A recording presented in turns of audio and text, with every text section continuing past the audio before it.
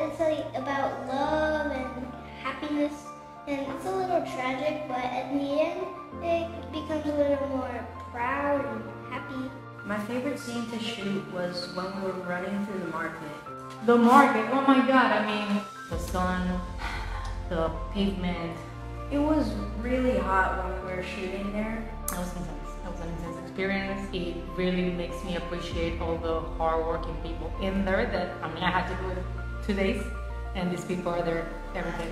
I was like, wow, how do they do this? You couldn't get a better place in Opalaca.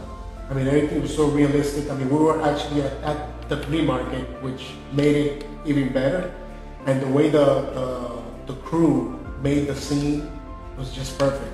My dad used to work there, and with my grandpa, when he used to sell women's shoes. When we got there, I felt a little proud to be there.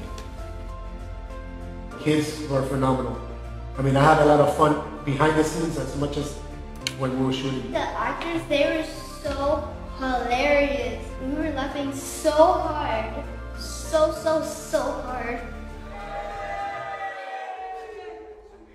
When I read the script, I mean, I was instantly hooked because it does appeal to the struggle of like going on through all the obstacles that life throws at you. The message that I think the people will get from this film is that a single mom with 2 young kids could pull through with any obstacle that they have ahead of them. Even 2 small kids could give the support that a single mom needs to carry on. Not like all lives are easy. Some people out there are struggling. Not everything is easy for some people. I think in general it's a very hopeful movie, really, because it shows you that, I mean, yeah, life is not, it doesn't have to be pretty, but it's what you make out of it. You could be surrounded by the harshest of circumstances, but if at the end of the day you're able to take what's important, what makes life worth it, it's the love.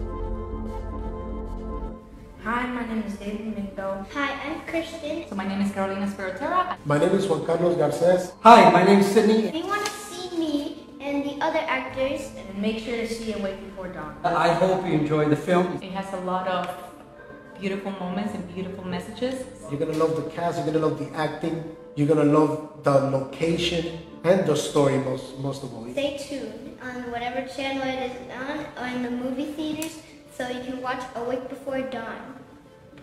Damn! That's a superstar right there.